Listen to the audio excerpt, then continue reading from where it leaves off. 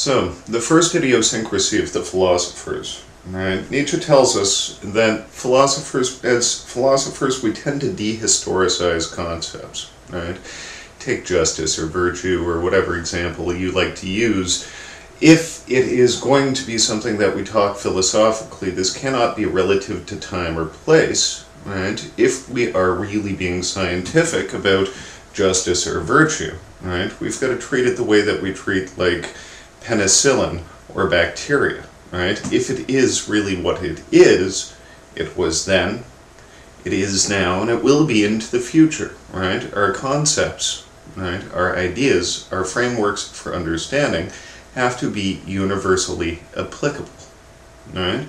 So, right, this is something that Nietzsche calls a form of Egyptism, right? In a sense, what he wants to claim is that what we do is we turn our concepts or our ideas into these mummies to prevent them from changing, right? To prevent them from engaging with history, right? We are universal thinkers, right? Truth, these philosophers claim, does not admit of change. This creates sort of a conceptual gap between what we would call truth in itself, right, which it just is and doesn't admit of change, and what they call the realm of appearances that we encounter and as we change or become, right? Now, if we think Plato here, right, in terms of his schema, right, everything that was given to us in the realm of the appearances was just an imitation or illusion. What was really real existed in the heavenly realm of the forms and did not admit of change, multiplicity, or flux. Right? Parmenides has to be right here, right? Now, this leads us quite naturally, as it did in Plato, and it does through other thinkers as well, to a distrust of the senses. Traditional philosophy claims that the senses deceive us, right? And we only get at the truth by thinking or reasoning, right?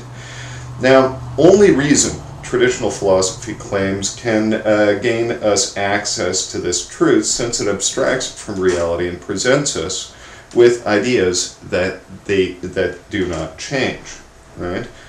Now, Nietzsche cites the example of Heraclitus, who claimed that the realm of being is a fiction, right? Nietzsche claims, but Heraclitus will remain eternally right with his assertion that being is an empty fiction.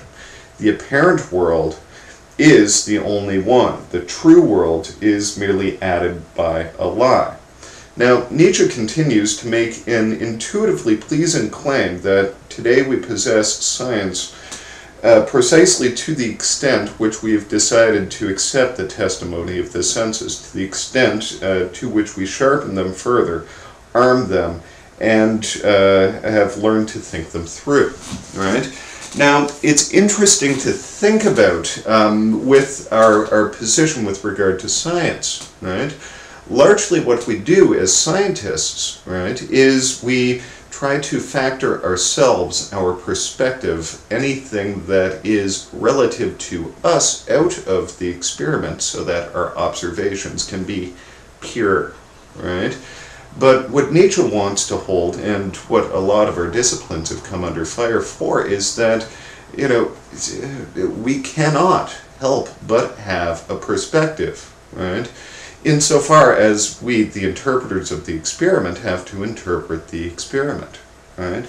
So the supposed view from nowhere that traditional philosophy tries to institute, right, and the distrust of the senses, right, are crazy, right? Our science, insofar as it works, does not work this way, right? We observe, right, and we use technology to, in a sense, hone our senses, right? Sight is the best example of this. Microscopes, telescopes, electron microscopes, right? MIT's even working on an electronic nose right now to be used as a medical diagnostic tool, right? So that's the first idiosyncrasy of the philosophers. Now, I'm going to see if I can back this up and get the second one.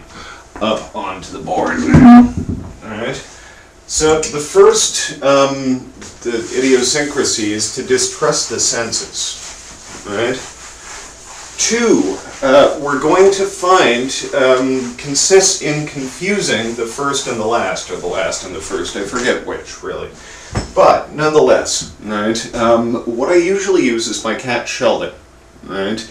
In order to illustrate this problem here. I'm not on screen here, right? So, in Platonic terms, the essence of cat, or catness, right? And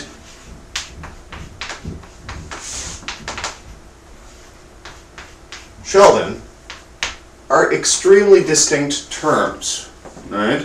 And if I'm an existing individual and I want to come to terms with this big black and white wussy male feline who happens to be huge with a little wussy meow, etc., any of the particular, or what Plato would call accidental attributes of my cat, right?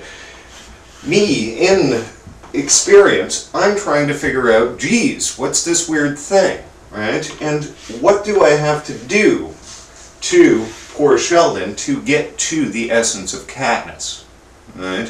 Which philosophers like Plato would consider to be what's really real, right? Well, what I have to do is take away anything that would not fit into a standard or general universal definition of cat, right? So Sheldon can't be he, right?